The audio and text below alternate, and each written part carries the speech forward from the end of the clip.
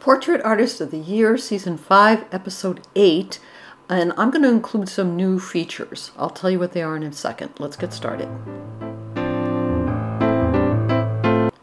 Alright, first we'll take a look at the participants, but before we do that, I want to say that I am going to be showing all the self-portraits that the participants do in order to be on the program. And I haven't done that in my recaps before, but that'll give us a better idea of their body of work.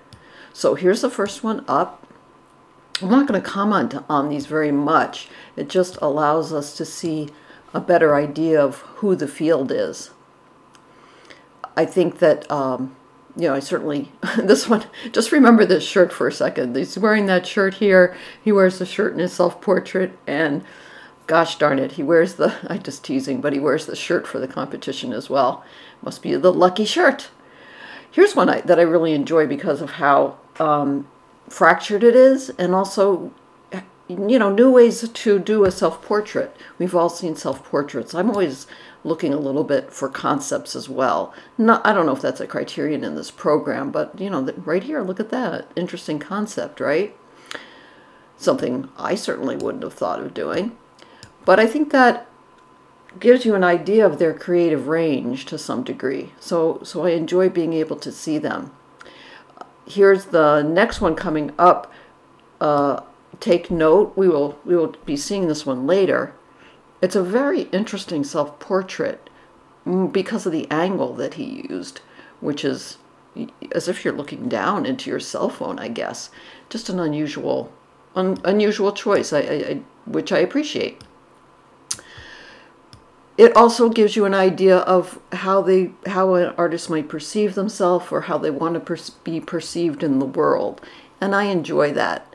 And so I'm going to be continuing to put this small segment in. It does make the video longer, and I apologize for that. If you don't want to see this, just skip ahead.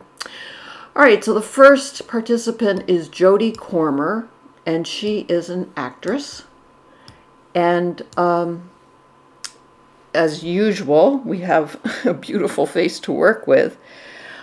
She has a very long list of credentials in television and in movies, even though she's surprisingly young. So 4 hours into the competition, remember there's 6 artists competing, but three people each in each segment. So 3 artists turn their easels around after 4 hours, and she and we get to see the first look at what they've been working on. And she picks one of these to go home, but we don't know which one. Now the first one up, I absolutely adore this kind of painting. This is the kind of painting that I strive to do, using color value relationships to establish planes in a face and putting those kinds of value shifts and changes near each other can create form. Now what's missing here that I like is blending, but I like to see that pure color. I like it when my brain will arrange the image and the artist hasn't sort of done all the work for me, and there's a freshness to the color because there hasn't been blending. Those pigments put near each other are enough to turn the form. So I really like this one, and I also think it reads very well. We like to pull back and have a look of what it might look like on a gallery wall. The final commission for the person who wins this year, the year 5, season 5, is a portrait of Tom Jones, and it looks like this person can certainly handle that assignment. So nicely done. Now we go on to the next one. It's very, very different type of painting. Here there's a lot of blending going on. It's also very beautiful and very fresh. And I think she's there's certainly a capture of, I don't know, like a winsome kind of look on her face, which I like. I don't want just what do you call it? Not just a representation, but who is this person? What vibe do you kind of get from this person? Now from far away, it's a much smaller painting than I thought it was, as was her self-portrait if we went back to the beginning and saw. So this is a size she's comfortable working in, which I agree, I like a smaller size. Here again, extremely different way of painting. This is much more less based on shape and more based on, again, on blending. And you know, when you pull back, I just don't think it's as effective in terms of painting as the ones that we saw so far, especially that first one, which almost looked like he had carved the forms out with paint. Now, Jodi's going to pick one to take home, and that has nothing to do with the final judging, but it's an honor, and so she picks this one. I would have picked this one too. I'd love to have this in my home. I could look at this endlessly, and I can see that there are just spots of color that just make all the difference. Just using flesh tones in a face kind of isn't going to get the job done.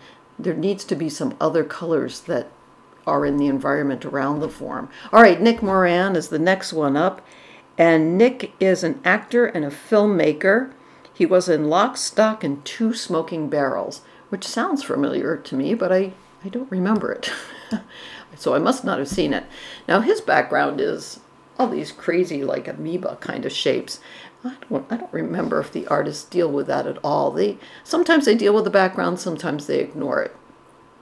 And I have no idea why the judges decide on the background that they do for each participant. 4 hours in, the artists turn their easels around, and this looks very promising. And let's see what happens. So here's the first one up. This is something that I really can't comment on very much. I am not familiar with this type of painting, which is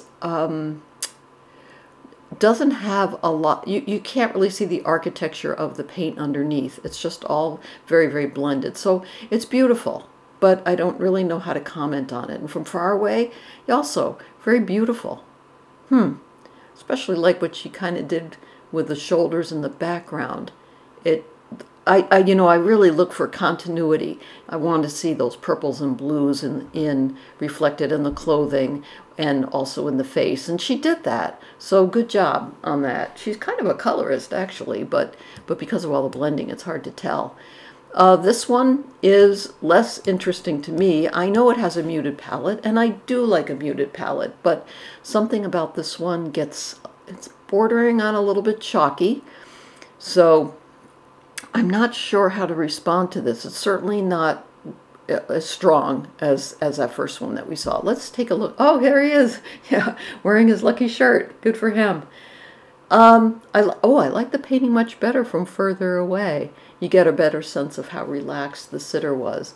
So that's a nice job. It would have been nice to have some brighter tones in that very back as well.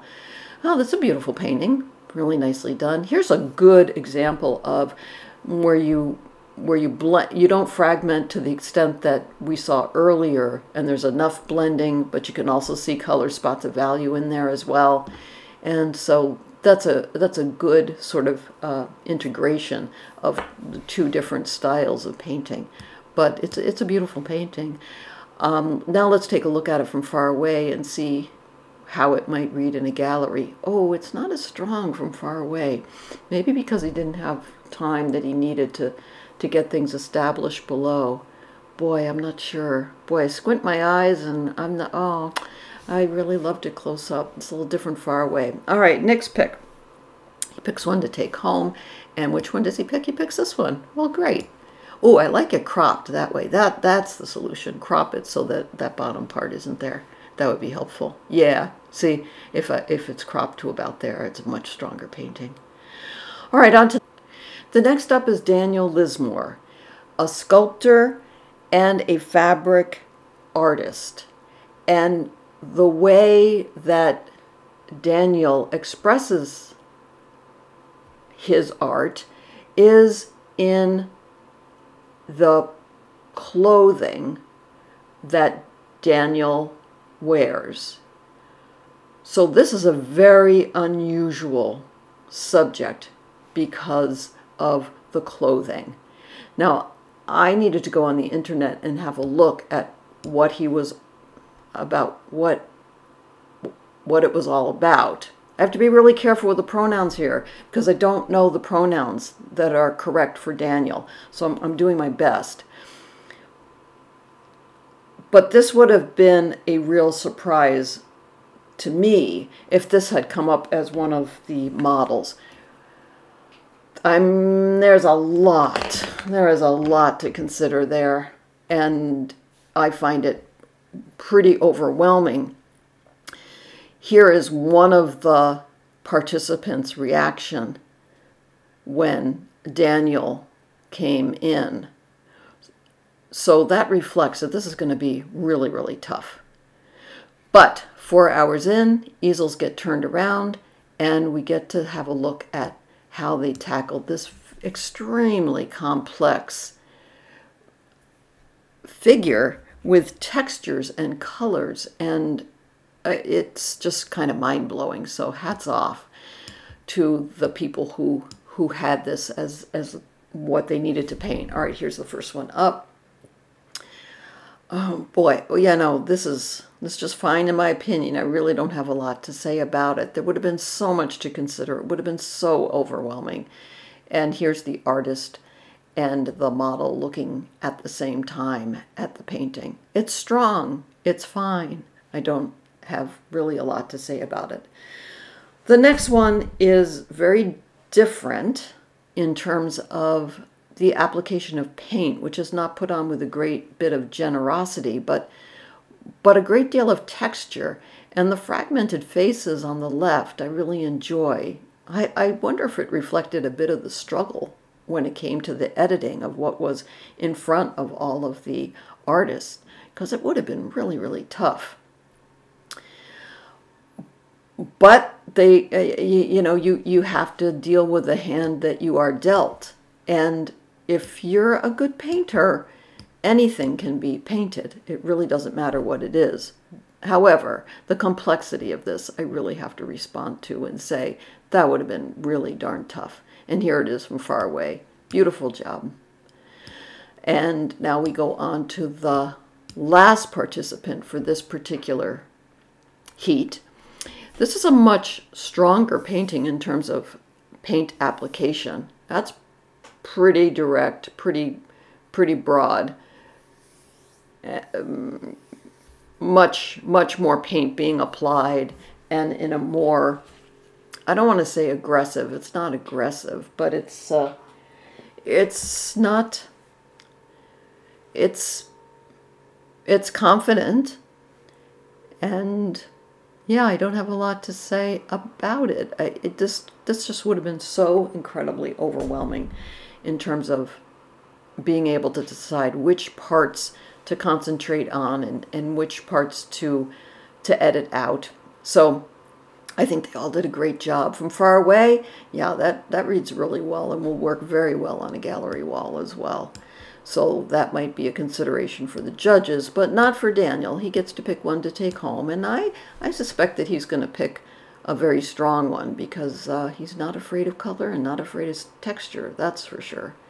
So let's take a look. Yeah, that's the one he picked. I'm not surprised. Makes a lot of sense. So good for her. That was really tough. I mean, if it was tough for me to talk about, just imagine how tough it was for them to paint. So now we go on to the final judging. The judging begins, and all 6 artists are lined up after an exhausting day, and only 3 will be chosen for the final judging of this episode, which is episode 8. And that should be the last regular episode. The next one, I think the next one's the finals. All right, here we go. Yeah, this is where we started the video. I absolutely adore this painting. I just do, because I guess because it's my style, what I strive to in my style, with color spots of value, with value shapes being established, and where the paint is allowed to do the work as opposed to the brush.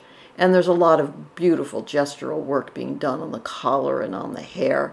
So that's oh gosh, this is a beautiful one too. Oh my gosh, I'm so glad I'm not a judge. This would be absolutely impossible to judge. I would have to move these 2 people forward. How can you not? Beautiful, beautiful job. But, oh, and I should also say, this particular episode, I did not watch the entire thing with this. I watched it with the sound off, is what I'm trying to say. Because usually I listen to what the judges have to say, and this time I thought, no, I don't want to hear anything they have to say. And so I don't know what their thoughts were when they were comparing these pieces. I may go back and listen, but I kind of doubt it. Oh, and this is the third one. Oh, that's a surprise. That is not as strong as the other two for me. Again, I don't know what their criterion was. And now my favorite part of the program is when they show both the self-portrait and the work that they did in the 4 hours today, because it lets you get an idea of what the artist can do when they have unlimited time as compared to what they have to do under the time constraints of 4 hours, camera lights on you, people milling around and talking. I mean, it would have, hats off to all of them that they can do this at all. I think there's a very big difference between the portrait that he got to spend a lot of time with and the one that he did today. So, so that's noted. Now let's take a look at the next one. Yeah, this was the one that had a very interesting perspective from the very beginning when it came to the self-portrait, where it's just an unusual angle. I don't see a lot of difference between the two, perhaps a little bit more blending in the one that he had more time for, but yeah, okay, there's a difference. But so he probably would have kept modeling a bit with his brush rather than leave things the way I like them, established as paint swabs. Oh, interesting. See the very unusual portrait on the left and the one that he did today. Wow, that's just beautiful. I don't know what the judges are going to do. It's really, really tough. I would have to advance 2 of these people. There's no way that I could not. So, final judging. In the final judging, let's take one last look at the 3 people who were chosen for the finals today, but only one will go through and go on to the real finals, and there will be 8 participants in the real finals, because we've had 8 episodes so far. And from that, they'll pick 3 semifinalists, and from that, there will be 1 winner. The winner is, for today, dun, dun, dun, dun, dun, this one. Well, of course you know this pleases me because I like this one from the very beginning. So remember to keep the whites of your paper white, your paints wet, mask for value, mix for color, and I will see you next time. And if you would give me a thumbs up or join my YouTube channel, that would be fantastic. And we go on to what start to be the finale of this program. See you next time. Bye-bye.